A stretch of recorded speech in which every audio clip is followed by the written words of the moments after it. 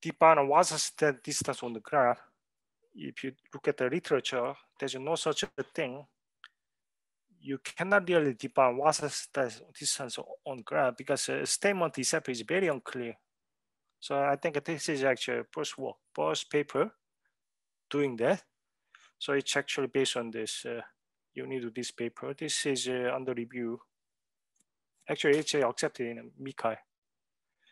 The Matlab code is about 10 lines. So you don't actually need a Matlab. So I have a bunch of paper. And so this data come from here. This rest functional magnetic. It's our scanner in Madison. So we get this. And this is the data. Somehow, after some lengthy processing, we get this kind of the dynamic changing brain network. And that looks, what you're seeing is the actual correlation values.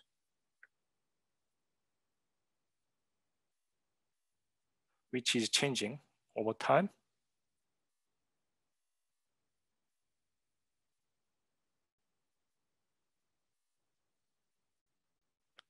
Then the question I want to address is the following. This is a very simple question. I like a question, a problem that can be stated in one sentence. That's what I usually solve.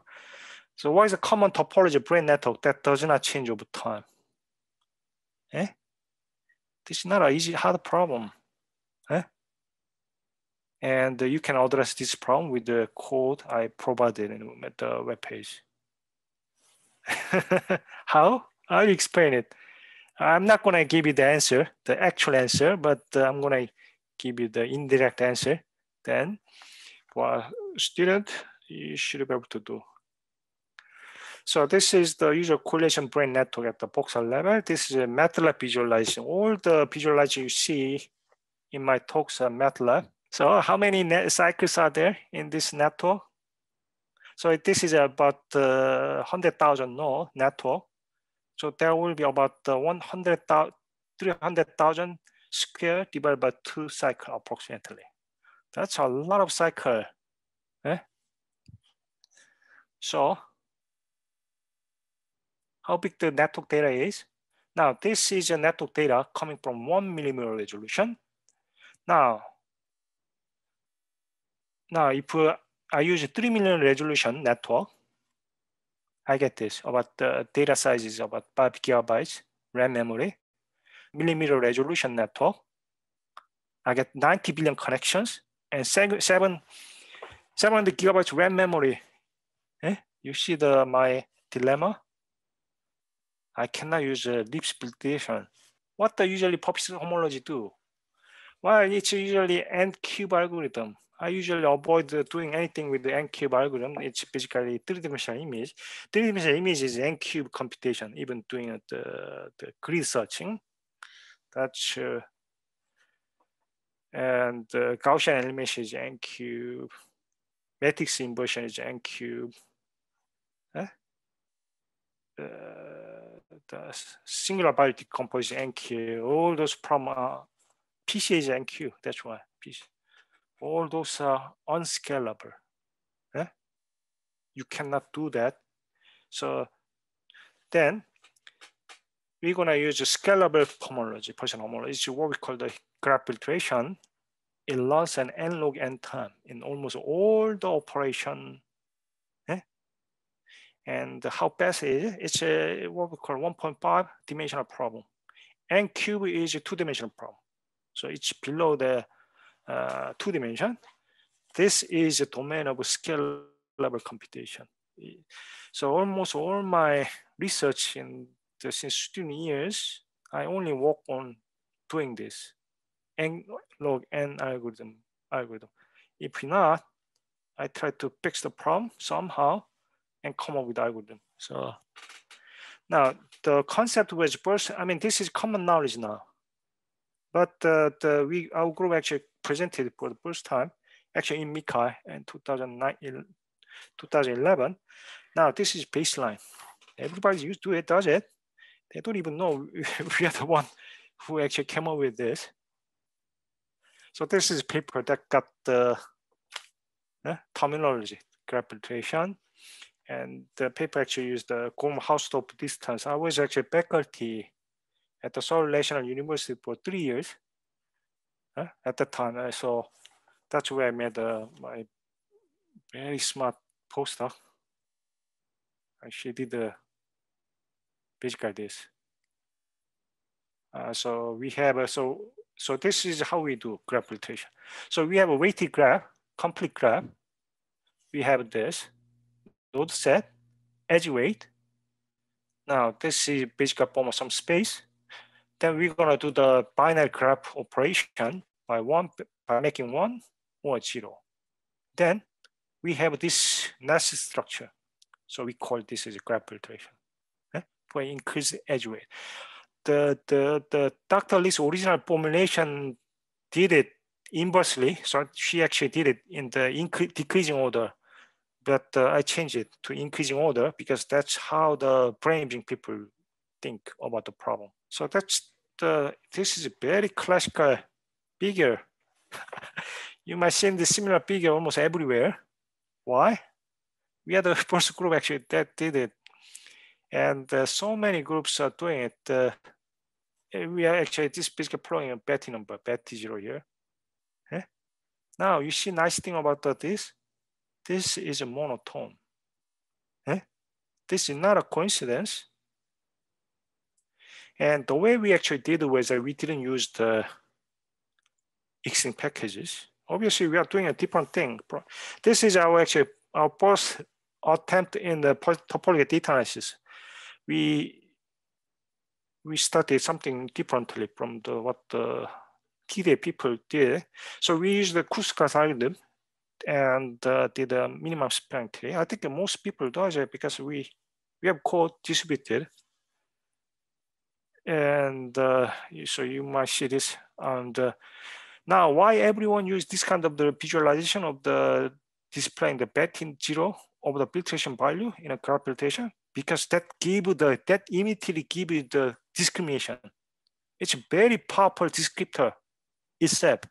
And in this case, it actually is able to discriminate the two groups actually. Yes. So monotone in the Betty 0 is obvious. You don't actually need to prove much. It's just obvious concept if you basically trace the minimum spanning tree.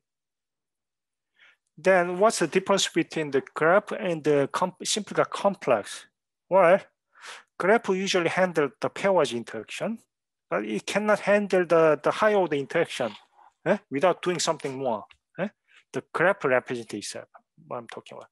So higher order interaction is like this. And if you build the triangle in 3 nodes, that's what they call higher order interaction and simplified homology.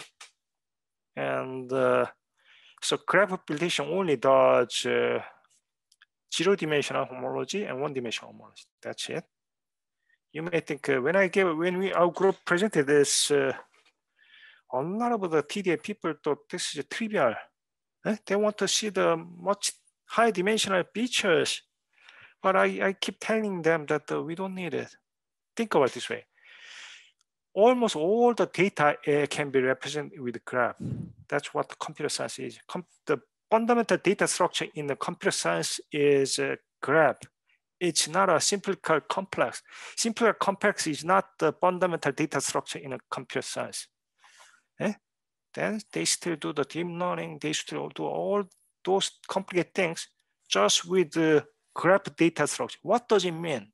It means that we only need up to 1-dimensional homology to do most of the practical things. I'm sure there are like 10% or 5% of problem that require high-dimensional features, but most people, just like me, we will be happy. If you are happy with the deep learning on the graph data structure, you should be happy with the just graph data structure and forget about the simple complex. No need in a usual practical application. It's just, to me, it's just 2 examples. So this basically explains the differences. I'm gonna skip this. So this is a graph filtration. Now, I have seen this with a number of connected components that's increasing. Number of connected components actually increasing. by each time I thresholded the edge weight. So what about the cycle? Number of cycle. Now, along the graph filtration, do we have a monotonicity of the Betty one?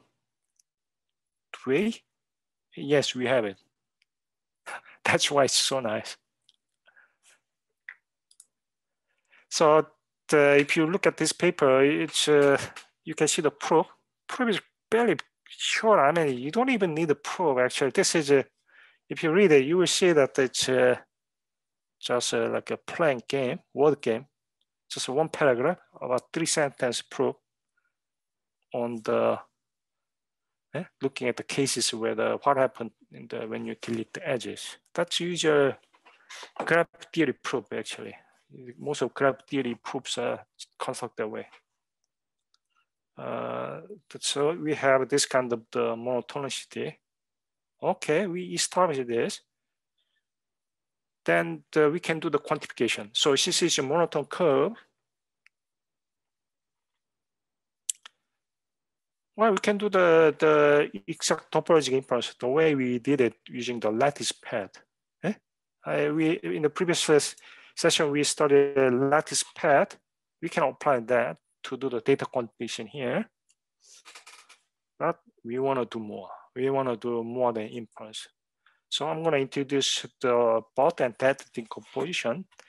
This is I think our group is the only group actually came up with this decomposition. Actually, we did extensive literature because this idea seems to be so trivial, but we couldn't find it. So I think this is our group's contribution to this little area of the topological data analysis, I guess. So if you do the filtration, we can partition the edges into H1 or H0. H0 is basically edges that actually create the number component. H1 is the edges that actually destroy the cycle. And there's no, it's a disjoint event. You cannot destroy cycle and at the same time create the component that will give you the logical fallacy. So this is disjoint event. So you can decompose it. You can form a partition basically. So now this is a maximum spanning tree. And this is all other edges that's a non-maximum spanning tree. And that's edge weight. Is it clear? So in a graph, if you're using graph, this is it. This is the most amazing thing. Why this decomposition matters? It will simplify so many computations.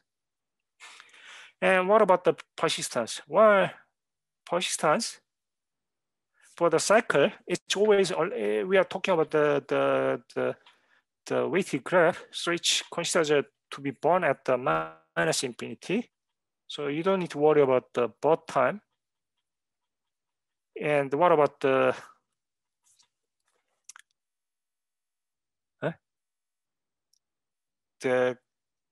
number of components? Well, this is actually, once something is born, it doesn't die.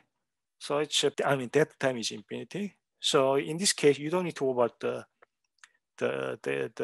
that time. So my Poisson diagram for graph filtration is it's stupidly simple. It's a birth set and this death set. That's it. Everything is aligning horizontally or vertically. It will save you a lot of time. So this is example. So actually able to display both as set and that as set in this graphic demo visualizer. This completely captures all the topology of this changing, dynamic changing brain network. This is everything. You don't need to worry about anything. This is a complete characterization topology of the graph filtration.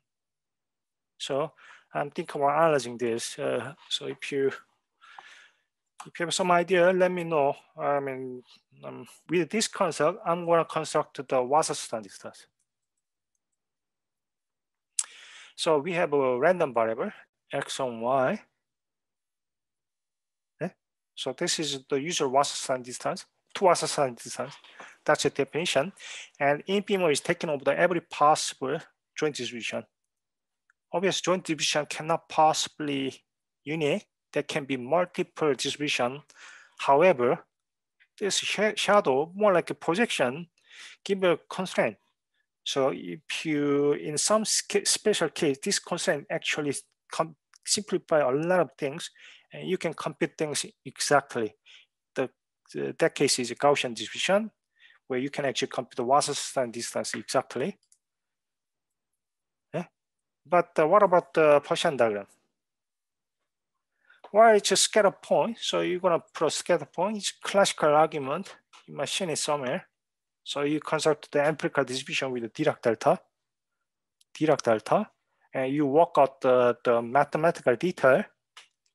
Then you can come up with this projection, more like a bijection problem. It's what they call assignment problem, combinatorics actually. So this is widely studied in combinatorics actually, and the usual algorithm is the Hungarian algorithm for matching this. I'm sure that there are other algorithms now. Hungarian algorithm is usually the n-cube algorithm. It's very slow. So we are doing a bijection between scatter point to scatter point. That's what you know. Then I'm going to apply this to Gaussian diagram. Our Gaussian diagram on a graph filtration. Then what do we have it? This is what we have it.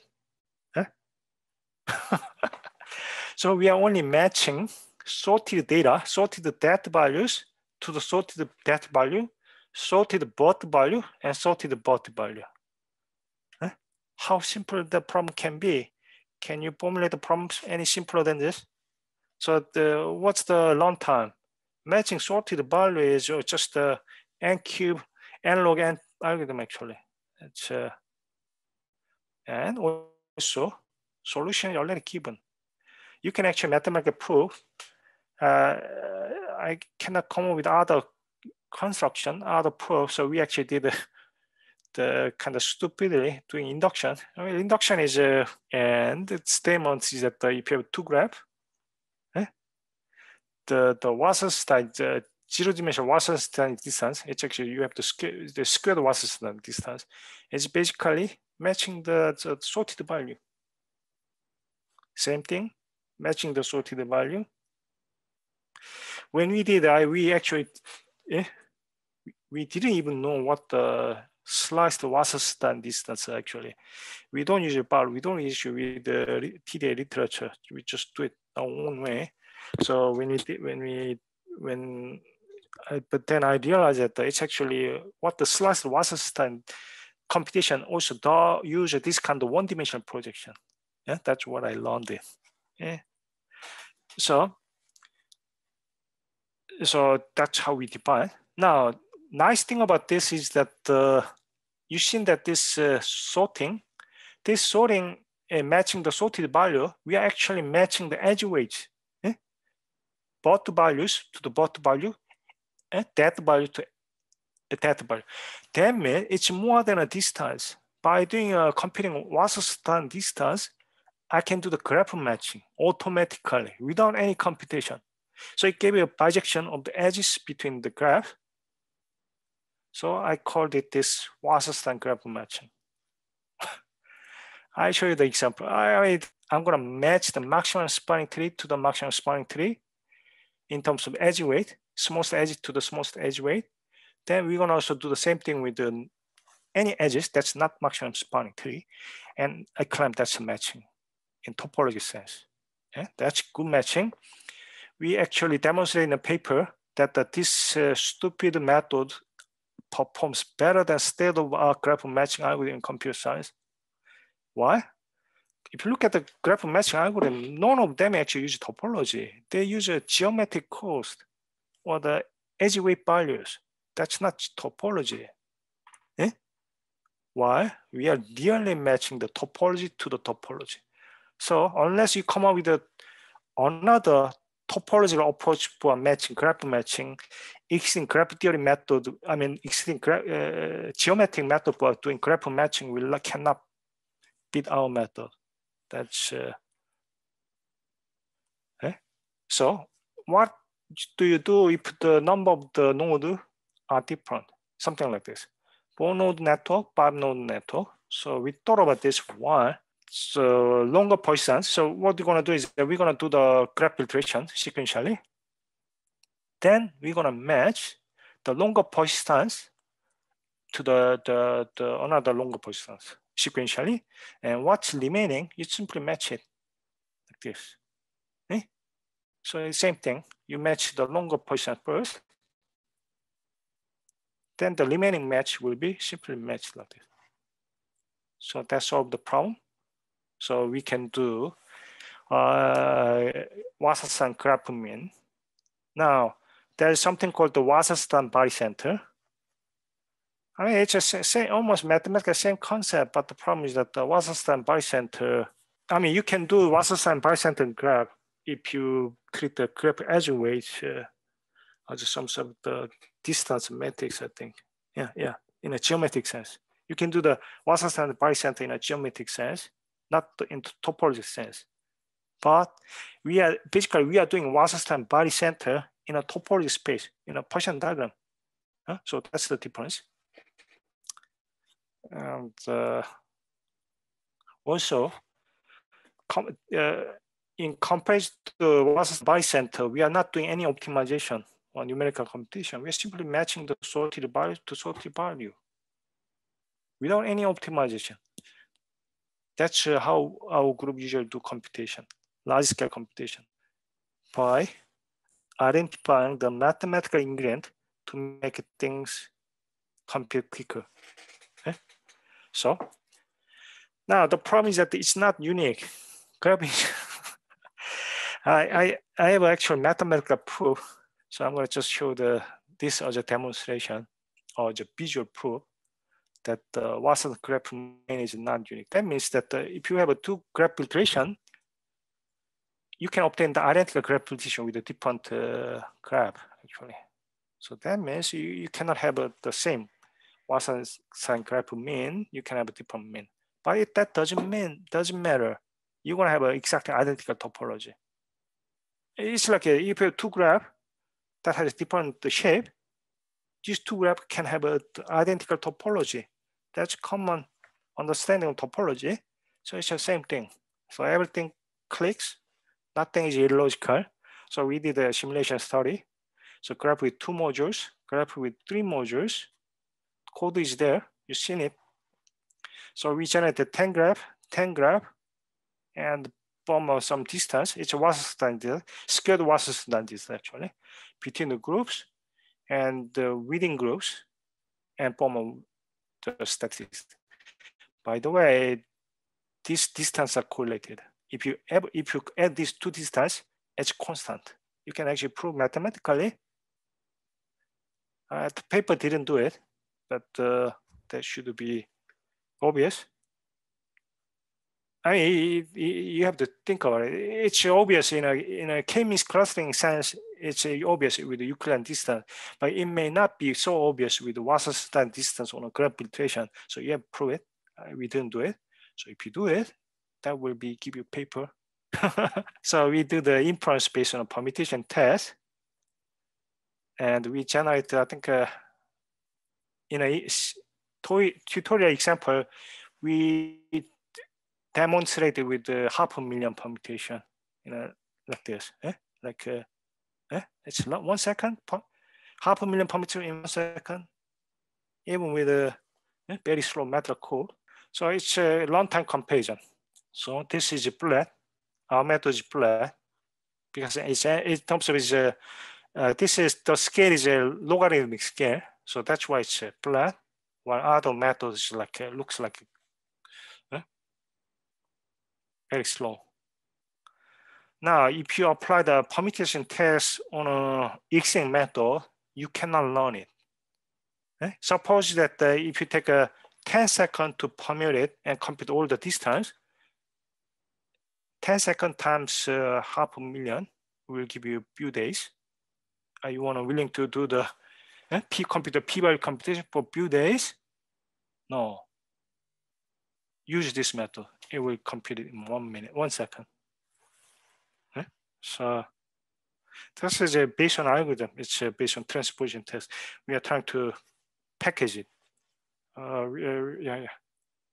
So the idea was that you look at how much change in the actual test statistic.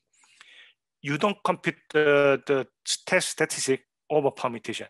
You only look at how much little changes, the delta value changes in a single transposition. This is little permutation, and look at it and compound it and compute it. So it's what we call online test. Our group is big on online computation and online learning because that's the way you handle large scale data online. That's a keyword if you're not doing it.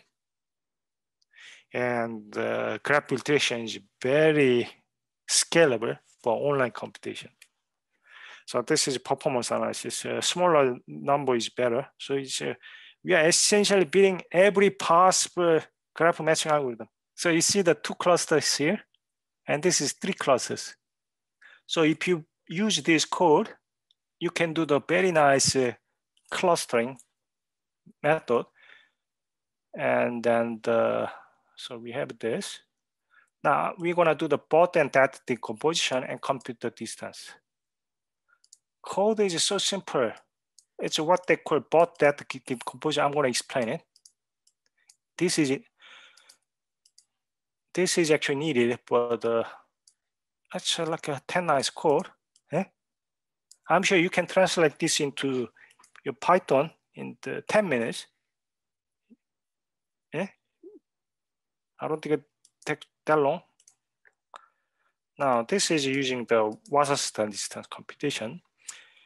This code can be written much simpler, and I think about 15 lines of code. I think the reason it takes longer is that he implemented the possibility of the unequal number of the data and multiplied through the data augmentation. This code can be simplified. It doesn't have to be this complex. So I would say it's about 15 lines of code. So all the code is like 15 lines, 10 lines. That's the only thing you needed to do anything. So that's why so I'm gonna do the actual data analysis, topological inference on the Wasserstein distance. So based on, I have this kind of the network. I generate 4 networks with 2 modules. I generate 6 networks with 3 modules.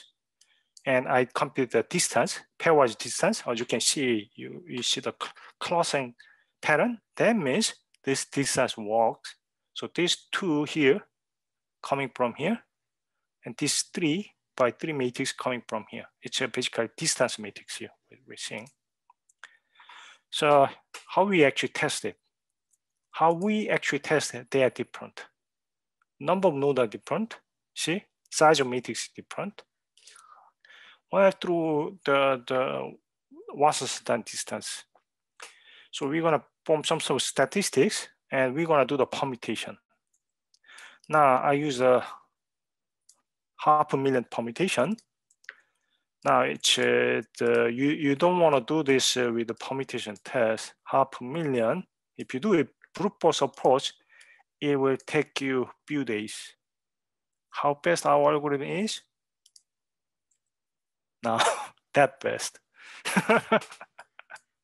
So you can do this. I'm not joking. Why it's so fast? It's called online computation. We compute the property by updating previous estimation property. So we don't have to go through it. If you look at the permutation, picking a random permutation is a random mode, exactly. You're taking a random mode on a special permutation group. So you can actually do it's called the transposition.